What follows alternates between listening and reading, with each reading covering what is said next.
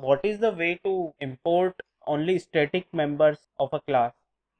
Static members of a class. So we can import using a statement, import class name dot star. If you want to assign it to some any other variable, for example, I have a class like let's say interest rate, and there is like home loan interest rate. So I want to assign it to my local class variable. Let's say interest rate is equal to. So we can import directly like class name dot variable name. Okay, so I think you got confused there. You can use static import. Yes, if you want to import all the variables, then we can mention directly class name dot star at import statement only. And if you want a specific variable, then we can mention specific variable as well in import statement. Okay. Have you used inject or annotation? @inject. Yeah. Inject I know, but currently I'm not using. Inject is to inject the value or something somewhere. Not value, but bean. If I give you the Bean. hint. Not currently I'm using, but yeah, I know @inject is there. What is the difference between unique key and primary key? Unique key, it won't allow the user to use the same value inside it, and the primary is both not null and unique. Means no two data will be same and not null. How you are writing the test cases in your code? So we are using JUnit 4. So basically there are two types of test cases. One I mentioned priorly, which is continuous integration testing, where you test an application from start to end, which checks the entire life cycle, basically, in which we mock the service call, we mock a service calling another service. It might happen that your one service is calling another service and you need to find the data. So basically how an application actually behaves, the way you will create a data, you will be mocking all the calls, you will be inserting your data inside a database, how an application would do, and then you will be checking with the asserts. If everything is fine, you will pass the test case, you will remove the data, and it's okay. And the another one is, we call it as a JUnit, which is specifically not a CIT, which is an unit test. It is specific to the methods or the services which we have written as a business logic. We'll be writing a easy mocks, we'll be creating a dummy TOs and datas, and we'll be testing those for the asserts which we think we have introduced as a part of current implementation. And our code coverage has to be 80% and above, and we have to write a JUnit for that to coverage the check the coverage of the code as well, to have above 80%. Okay, so any framework like TestNG, Mockito, Rest Assured has been used? Mockito I have used previously in my previous organization. Here we use JUnit Runner, and we are directly integrated with our current. And for automation, we are using LeanFTA, but currently we are using JUnit, and which is configured with our existing framework. What is marker interface? Marker is an interface which doesn't contain any methods. It's a blank interface. It is in two to three types marker interface. One is an clone interface. Second is an serializable interface, and third is an I think remote map something interface. Third one is a. Can you tell me what is aggregation? Aggregation means tight coupling, right? Tight coupling has a relationship, you can say. So what type of databases you have used? Most of the times I have worked with a Postgres database. Most of the time, recently I am interacting with Oracle as well. But most of the time I have used the Postgres SQL database, and for this period of time I used around 2 years with the MongoDB as well. MongoDB as database. So what do you prefer? In which database you are most comfortable? There is no preference as such me, because I have written the functions in Oracle or stored procedure or functions and queries in Postgres as well, and no, I have no preference as such. Most of the time I will work with Postgres as well, so because of that I could be less inclined towards that, but other than that I have no preference as such, because I have worked with the various databases. So sometimes earlier there was a DB2 in the current project, we migrated to Oracle, so for a moment of time I worked with the DB2. So kind of I work, no preference as such from my side. And suppose your application context is not loading, it is getting failed and you are getting error. So what is the first thing you will check? According to you, what can be the issue? I mean, your Spring Boot application is not starting. Yeah, application context is not loading. This is the error message you are getting.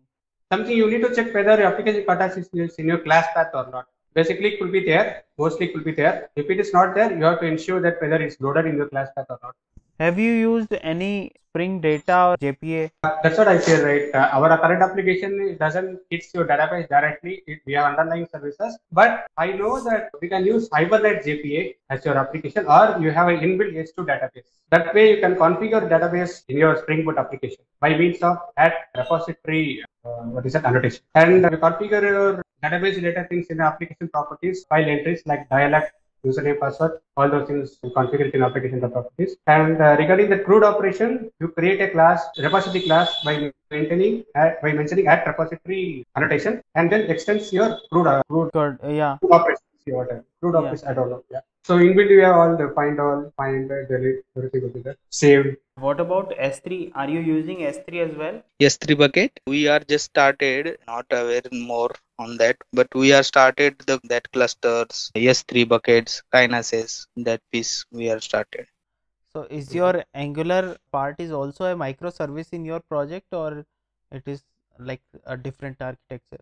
So currently, there is no specific thing as in UI part for Angular. We are just exposing services as of now. So I have worked with an application, so not in this company, in previous company, where we have consumed the REST services inside the Angular. So it was using the ADM plugin, ADF plugin, which is Alfresco, related to Alfresco data processing. So I have worked with it where we can consume the REST services.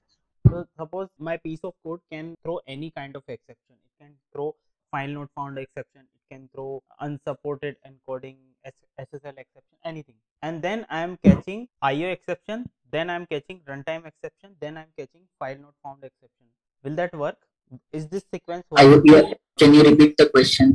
So you are getting IO exception, or? So at the time of catching the exception, first I am writing runtime exception. Then I am writing IO exception. Will that work?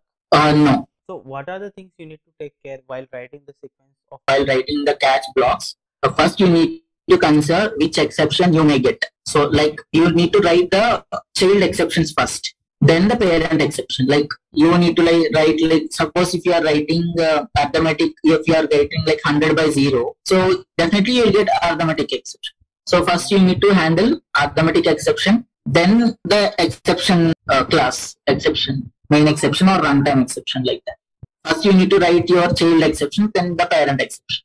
If you are writing the parent exception first and then the child exception next, you'll get a compile time error saying that the arithmetic exception is already handled by exception class. So suppose one of your microservices taking more load compared to other microservices. So what you have to run your application smoothly in that scenario? One is taking more time than other. Basically, it won't wait for the other one. If it is taking more time to load, so the best way to improve, to increase a heap memory is normal. It is taking more data load. It is like by improving the heap memory, it will have some of the components. So otherwise, we have to refactor it by using a performance. Yeah, but increasing the heap memory has its own limitation. You can't increase the heap memory after a certain point. So what you will do? Yeah, tell me, do you use any kind of load balancer or create a multiple instance of that microservice? Basically, if we have faced this kind of issue in our previous project, so like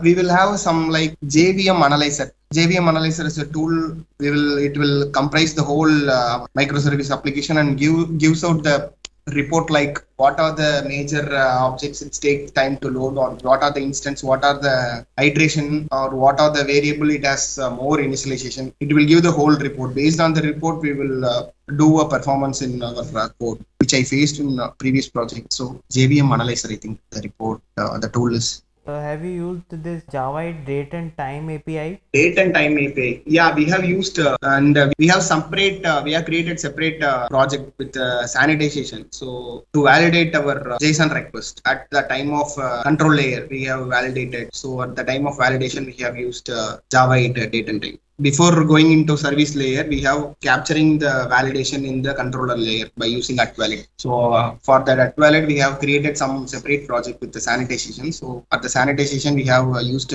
Java 8 date API to validate the date field. So can you call a stored procedure from Java using Spring Framework?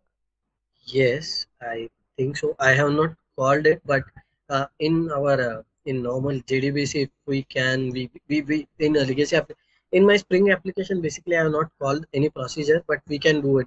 So there is a prepare call in the JDBC template which we can use it. How will you implement concurrency in your Java program? The concurrency, the concept we are using for the asynchronous, whenever we are trying to process the multiple, what we can say, the threads, so that the individual threads will performing the different tasks. So let's say there will be a call to API, and that API need to perform the different operations with the inputs.